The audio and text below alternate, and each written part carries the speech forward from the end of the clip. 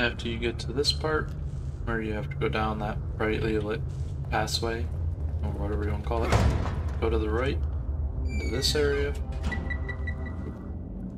Don't blow up the sensitive thing. There'll be a map fragment right here. Alright, back in this area, before we entered the door there for the map fragment area. Just run this way and to the left before the escalators, I think they're called. Go in this room here. Right on this toilet will be a personal document. And after that, go into the safe room, or whatever you want to call this place. I just keep calling it safe.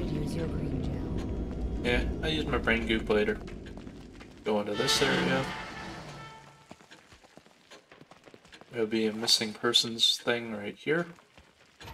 And then if you turn around, there'll be a newspaper thing right here.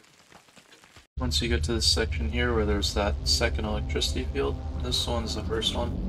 You go down the stairs here, disable it by pressing this switch.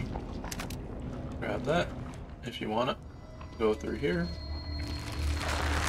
And just go left into here. There'll be a personal document right on that. And then that'll open up the mirror here where you did go through into the kind of safe room. Ooh, we're back here again. And just sprint out of your little prison cell looking thing. Go right. See the nurse lady standing in front of her own poster. Have you forgotten something? No, I don't think I have.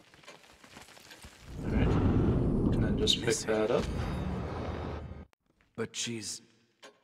And then after that, turn around, go around the counter here, and right on the floor will be a newspaper. That's the achievement for me. I wasn't missing too many. That's the second last collectible in this chapter. The last one is a map fragment.